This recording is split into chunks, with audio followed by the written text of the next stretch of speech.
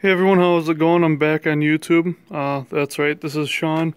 And since Train Fest, I kind of got inspired to get back on and start doing some more videos and stuff.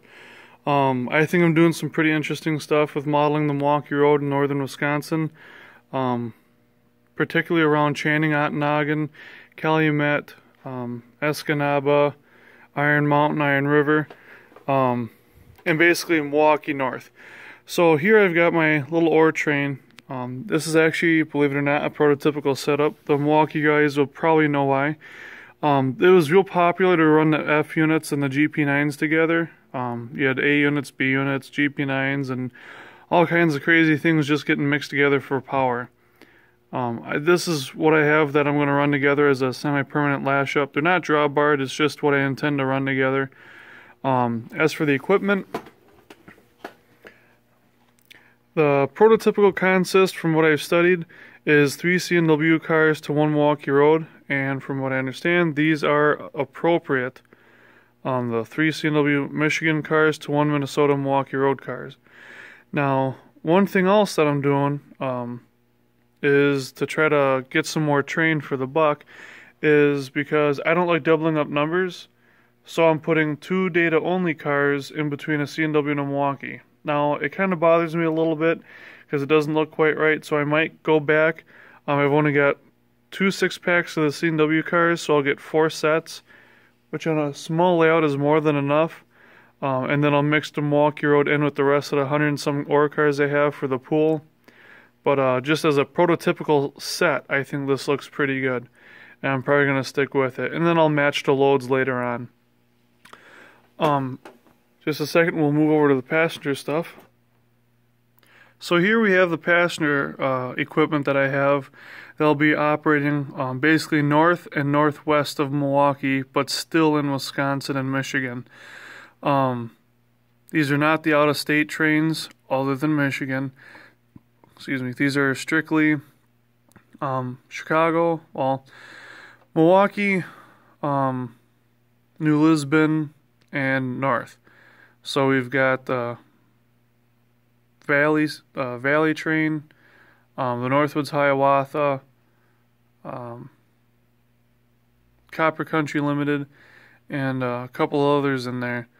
So obviously most of them would come out of Chicago as well, but for the modeling purposes, I'm basically sticking Milwaukee North. So we'll start with the back here. We got the Chippewa. It's just 4 cars, real simple. I wanted to keep it kind of short and give my big star trains the most cars. So it does have an open air observation on the end. Prototypical or not, I like it. And then over here we've just got another backup, kind of an overnight Chippewa. We got a sleeper on the end, 4 coaches and a baggage.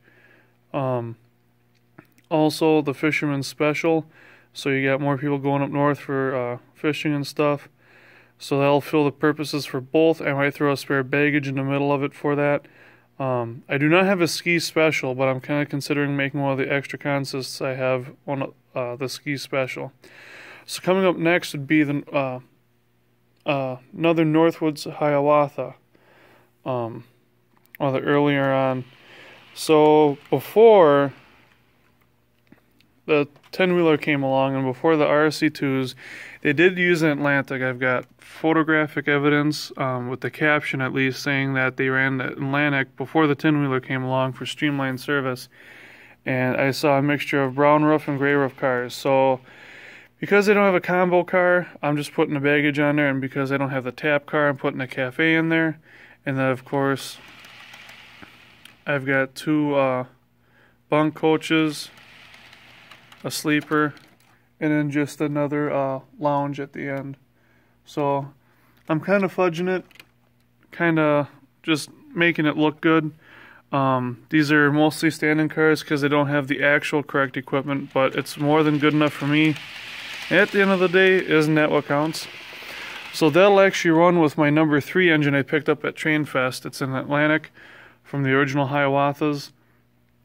And it's got the Herald on the side. It's got the gold lettering. The next one you'll see is just a standard Hiawatha between Milwaukee, or Chicago, Milwaukee, and St. Paul. This will run with number 2.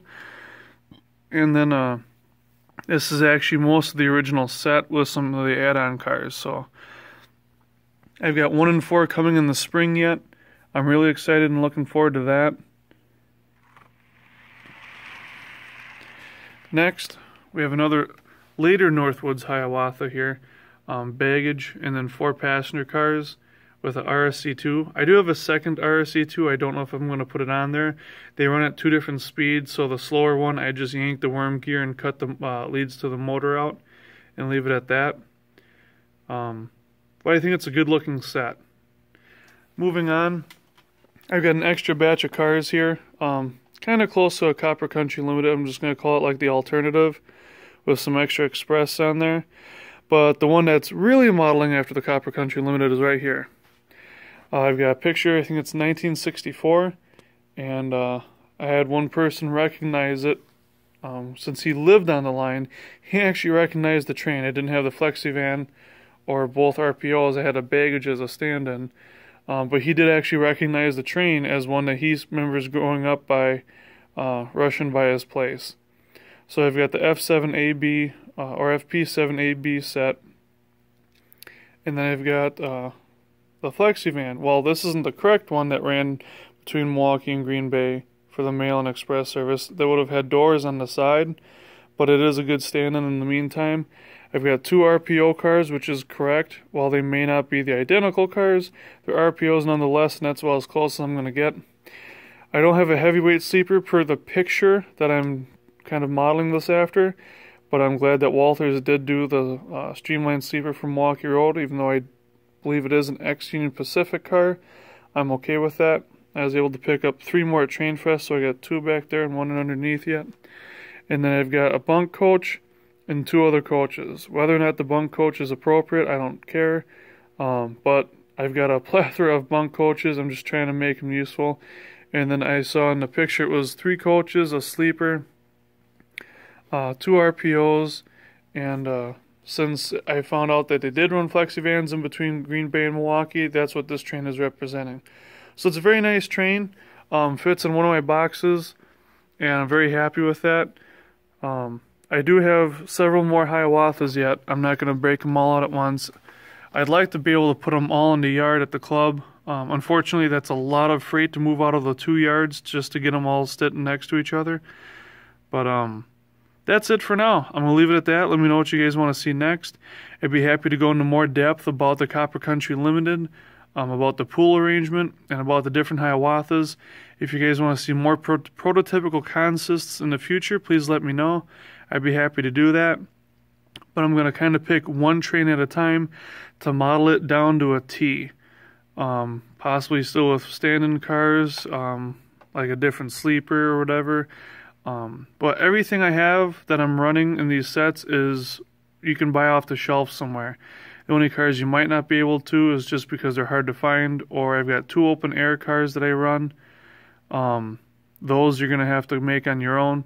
But Milwaukee Road did actually run some open air cars. That I can talk about later if you guys are interested. I've got pictures and an article from an old Trains magazine. And I do model the electrics, but that'll come later. I want to try to nail down some of these more localized trains to where I live. I live in Oak Creek right now.